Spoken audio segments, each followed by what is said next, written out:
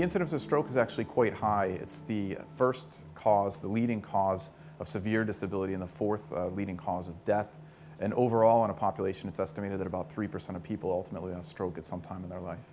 Here at Stony Brook, we have all of the approved treatments for ischemic stroke, in particular intravenous TPA, as well as all of the newer endovascular methods to treat acute ischemic stroke, where we can actually go into the blood vessel that is directly involved and then apply medications such as TPA directly to the clot, or use the newer generation of devices such as the Solitaire device as well as the penumbra stroke system in order to mechanically remove the clot itself. So when there's an intracranial artery that's blocked, every minute that goes by, you're losing brain cells. And so the sooner that we can get you into a facility like this and the sooner that we can get those blood vessels open, the less brain is irreversibly damaged and the better recovery you can have from stroke, both in the short term and the long term.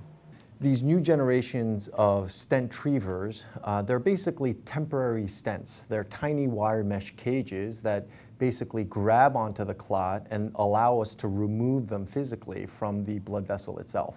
At that moment, I just felt like a numbness in my right side, and I just went boom, like right down.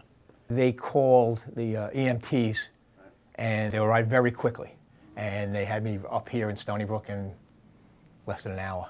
So when Mike initially presented to Stony Brook, it became evident to us right away that he was not a candidate for intravenous TPA because of other medications that he was on.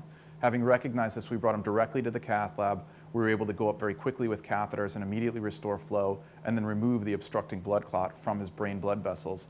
Once restoring this flow, the brain that was not functioning immediately came back and started functioning, and he made a very, very quick recovery to a near neurological baseline almost immediately after the procedure, and he's improved since then to his neurological baseline. The aftercare and during the actual procedure was just simply tremendous. It was simply tremendous. And what can I say? I'm here today. I'm alive. I'm running. I'm talking to you guys.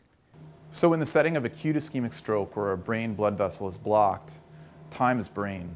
And the faster we can achieve revascularization, whether that's through giving intravenous therapies or intraarterial endovascular therapies, the less brain is lost, the better the recovery is from stroke. And so we feel that one of the biggest advantages that we have here at Stony Brook is that we have the ability to offer both of these treatment modalities in a very quick and efficient way, all in one setting for patients who present here with stroke. But every day I look at different people and I see these folks with these walkers and stuff like that and wheelchairs, and that could be me.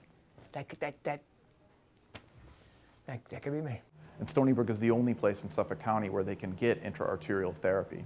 The care I got at Stony Brook at a scale of 1 to 10 was 10.